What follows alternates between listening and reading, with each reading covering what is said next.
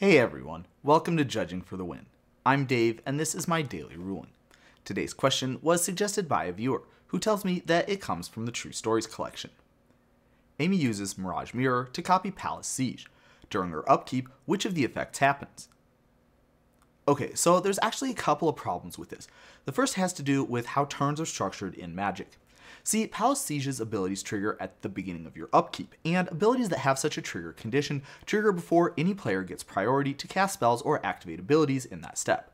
So we would need for Mirage Mirror to become a copy of Palace Siege before the upkeep step even begins for this to have a chance of working out, because otherwise we'll miss the spot where the Palace Siege's ability triggers. Well, that's a bummer, but we should still be okay, right? If you've been watching this channel for a while now, then you know that there is indeed a step that happens before the upkeep in the turn, the untap step.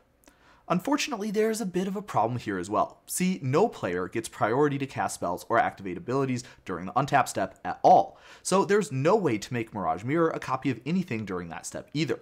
And the untap step is actually the very first step of the turn, meaning that if you tried to activate the Mirage Mirror any earlier than that, it would actually be during the previous player's turn, meaning that when the effect wears off during the end of that turn, it will stop being a copy anyway.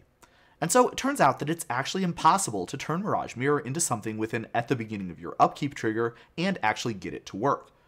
To be perfectly frank, I don't see why players couldn't get priority during the untap step after all of the turn-based actions happen, just like what happens in every other step. If anybody has any ideas about what horribly broken thing might happen if the rules were changed this way, be sure to let me know in the comments because this is something that's bothered me for a while now. But hold on a minute, aren't I just dodging the question with a technicality here?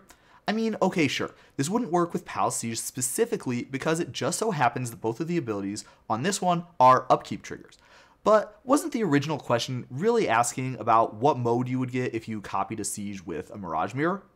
What about that? Well, fair enough. Let's say that we're trying to make the Mirage Mirror into a Marauder Besieged. See, get it? It has the word Siege too. Isn't that so cute? Okay, fine. I'll stay on task here. So your initial guess might have been that since we're copying the Marauder Besieged, we would get whatever mode the original one had. But it turns out that's not the case. As you can see here, becoming a copy of a permanent does not copy any choices that were made as that permanent entered the battlefield. Rather, you get to make independent choices for that copy as it enters. Only one problem with that. The Mirage Mirror isn't actually entering the battlefield, it's already there. Accordingly, you won't get to choose Mirrans or Phyrexians at all for the Mirage Mirror.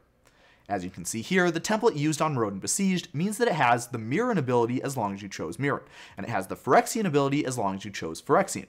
And of course that means that if you chose neither of these, you get nothing. But that's all I have for you today. How did you do? Join me again next time for another daily ruling, but until then, I hope you have a great day.